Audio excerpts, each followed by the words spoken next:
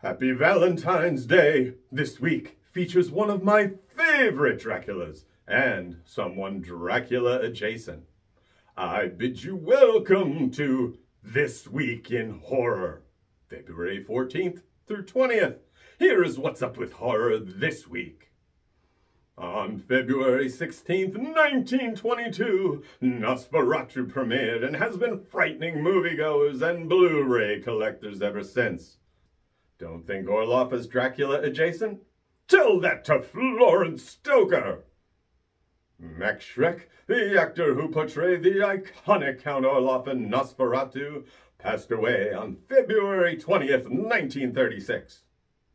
Jack Palance was born on February 18th, 1919. Palance made a career of playing frightening tough guys, but I'll remember him fondly as Dracula in Dan Curtis's Dracula. I thought he was terrifying as the Count. This week in Dark Shadows, we visit Collinwood, circa episode 432 from February 1968.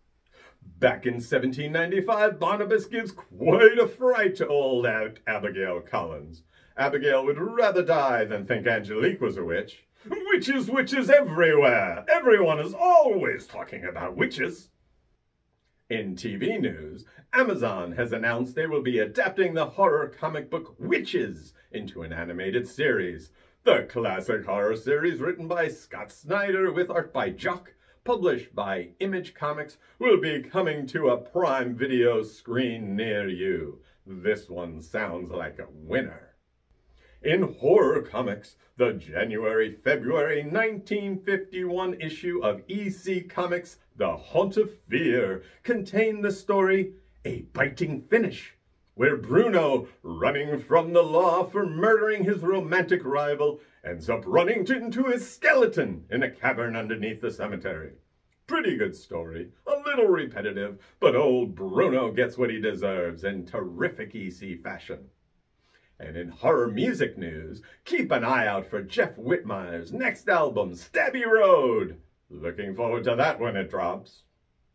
And finally, on Saturday, February 18th, Svengoolie is airing Duel from 1971. Duel follows a businessman driving through the California desert who gets chased by a semi. It's an early directorial debut by Steven Spielberg and written by Richard Matheson. Duel is fronted by Dennis Weaver, who nails this role. And that is This Week in Horror.